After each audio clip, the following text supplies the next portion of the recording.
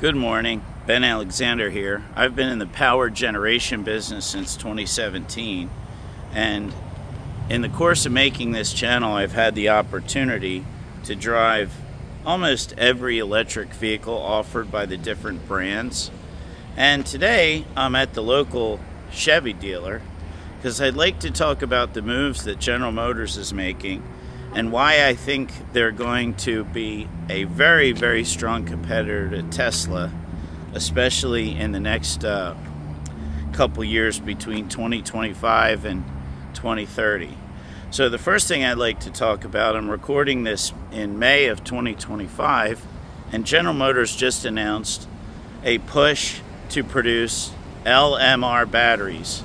Now, LMR is Lithium Manganese Rich batteries. And the reason these are significant is that manganese is the 11th most abundant mineral in the Earth's crust. It's not a rare earth metal. We're not fully dependent upon China to get that element. And lithium manganese rich batteries have a higher energy density than LFP, and they also have less cost per kilowatt. Right now, batteries in General Motors electric vehicles are about $125 per kilowatt.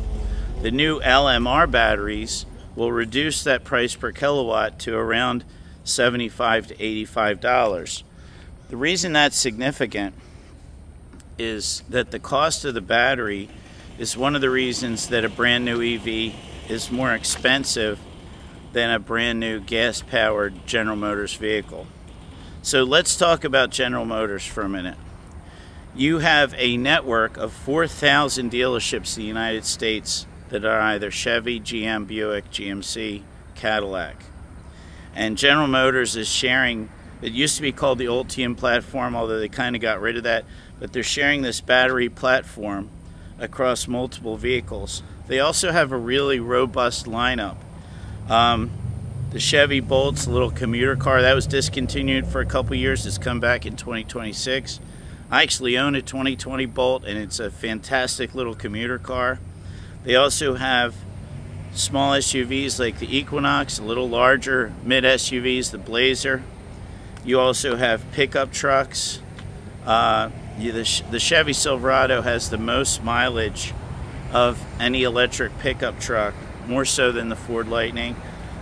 You also have the huge SUVs, the Hummer, the GMC Denali, and they have that extremely large 200 kilowatt hour battery shared by the Silverado. So these are big, heavy vehicles, but that's going to change as the battery's chemistry changes and the vehicles get lighter. The other thing that General Motors is doing that's really interesting is their vehicle-to-home technology.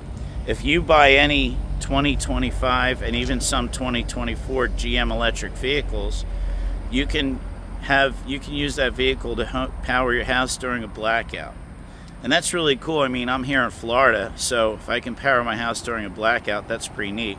And the cost of those systems installed, it varies from $12,000 to in the mid-20s.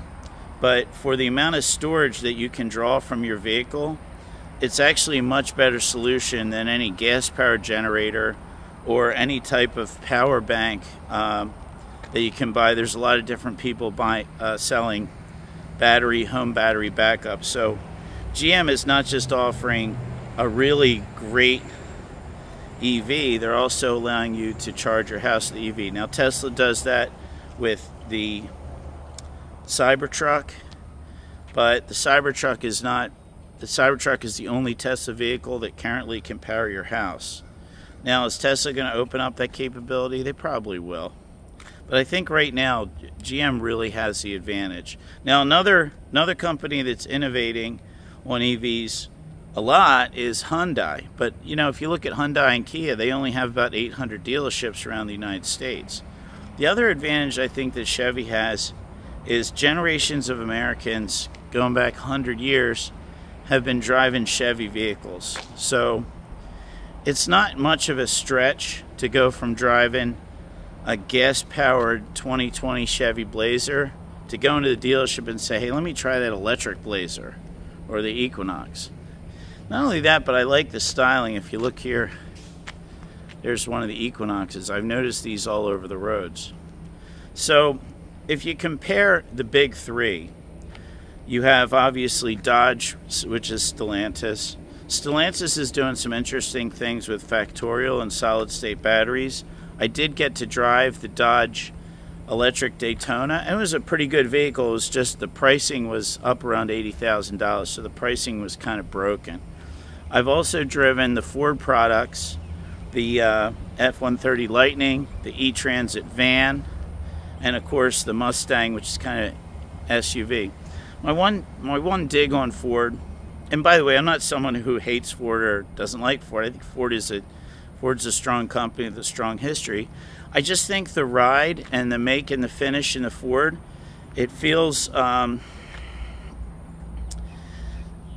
different than the Chevy. One of the things I've noticed, the first Chevy EV actually that I drove was the Cadillac Lyriq. I was actually working for Mercedes, and they had a used Cadillac Lyriq on the lot, so I was kind of curious. I went out and drove it, and I was very impressed with it. And of course, recently I just bought a 2025 Chevy Blazer, which is essentially same platform as a Cadillac Lyriq, same interior, same everything. And when you think about it, if Chevy is using the Blazer platform and they're selling it to Honda so they can make the Prologue, and they're selling that same platform to Acura so they make the ZDX, that says a lot about the excellence of the platform. I don't think Honda or Acura would be buying a Chevy platform unless it was top-notch. So that's my take. It's May of 2025. There's a lot of exciting things happening with electric cars. If you haven't gone out and driven an electric car and you own a home, I would highly encourage you to do it, because here's the thing. If you own a house, you can put a 240-volt outlet on the wall, and you can buy an EV and you can charge your car at home, and depending on your commute, your electric bill is only going to go up, depending on your rate, maybe $30 to $50 a month, but you're going to spend a lot more than that on gas. The other thing about EVs is there's thousands of more parts in an electric, in a combustion vehicle versus an electric vehicle. Electric vehicles are simple. You don't have exhaust, you don't have fuel tank, you don't have fuel pumps.